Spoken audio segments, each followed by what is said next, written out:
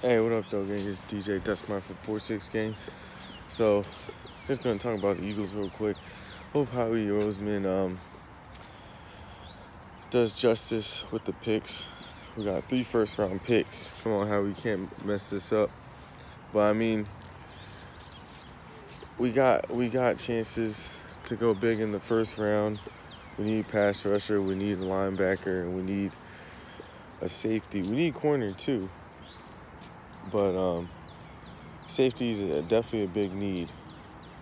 There's Kyle Hamilton. Everybody's talking about him. He looks pretty good.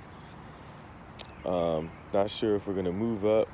So it could be different scenarios if we're going to move up in the draft with one of our picks to get in the top 10, or if we're going to use it to get somebody, a big name in free agency. But as far as Russell Wilson, 33 years old, I don't think it's a good idea for us to get him.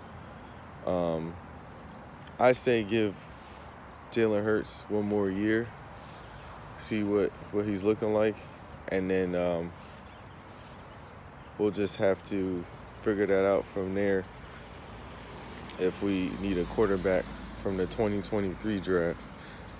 But that's what we're looking like. Hopefully. Oh, and I think we will need another running back too. So let's figure that out. Nothing like what's it? I forgot his name. Pumphrey's, DJ Pumphrey from San Diego State. That late round pick, Howie pick, trash. Nothing like that. Someone decent. But I mean, Miles. I don't want Miles to end up like a Saquon Barkley. And let me know what you think. What Saquon Barkley's gonna look like with Brian Gable. If that's gonna work with that offense, because he did good with the Bills, being also offensive coordinator, and with Devin Singletary and what's the other kid's name? Devin Singletary and Zach Moss, but also Christian McCaffrey. I don't know if he's gonna stay, but we'll see. Those 2 injury-prone running backs. I don't want Miles Sanders to end up like that. I really like him. We'll see what happens.